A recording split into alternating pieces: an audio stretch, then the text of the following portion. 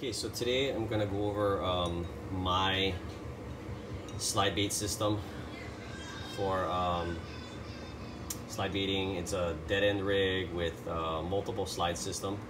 So what we got here is stop ring. This would be running to your lead.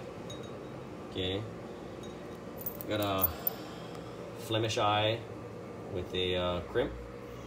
Cut it as close as you can, burn the edge with a lighter.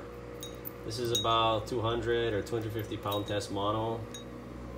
About 1.5 feet, 2 feet of this comes up to another crimp with a longer tag end that kind of flares out, and I'll show you why I do that with a burnt end again with a lighter. Flemish eye to a 2 or 3/0 swivel. So how this works is you slide your first slide, right? It comes on your rub line, goes into your stop rig.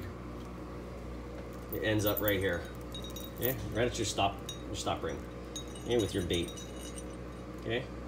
If a fish bites it, with this system, the fish can't run back up the line because he hits this crimp.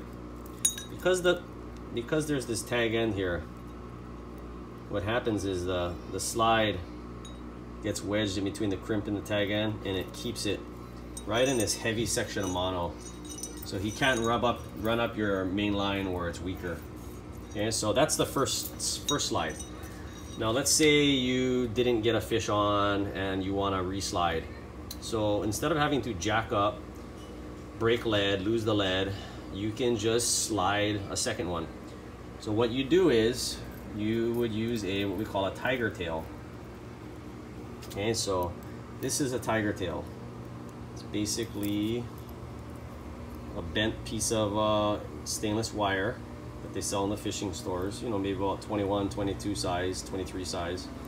You use a round nose plier to make the loop in the middle. Let me get that slide out of the way. There you go. Okay. You can bend up the edges with an L if you want, make like have it come up, but I just like this. So you slide this tiger tail, and the tiger tail will stop at the swivel here. It stops right there. I can't go any further. Okay? Now you drop your second slide. So you slide your second slide, stops right there. So now you've got this separation between your first slide and your second slide. So there's slide 1, there's slide 2. Okay? So you've got this nice separation, and that's nice because you could hook 2 fish theoretically. And you want to keep these separated so they don't tangle and foul up. So that way when a fish does find your bait, there's a clean shot of the hook, so it gets a good hook set. So this second slide, when the fish does bite, this slide will compress. It'll compress down, and it'll allow the slide to keep going all the way. Now, my line isn't tight enough over here. I have it tied to my door handle, but what will happen is this will compress down. It's hard to do with one hand. It'll compress down, and this thing will pull all the way through flat. Okay, like I said, I have this thing tied to my door handle in my truck, so I can't really pull too hard on this bad boy. But that's what it'll do. It'll push down, and then there we go, and then come down here. Your tiger tail will remain where it was at on the knot or the swivel. And now your second slide hits the stop ring, breaks your lead, and the fish is running free. Okay, and that's how I run it. You could even, if you make another tiger tail with a smaller loop, you could even run a third slide if you wanted to. And that one would stop on the knot of your rub line. So where your main line meets your rub line, you could have a tiger tail stop at that. But I don't do that. I don't like to have too many slides dangling on my line. I keep it to just 2. I make this loop about the size where it would stop at the size of my knot and swivel. So you got to make the loop according to that size.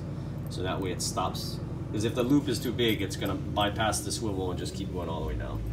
Okay, so that's my 2 slide system with the dead end rig, multiple slide system.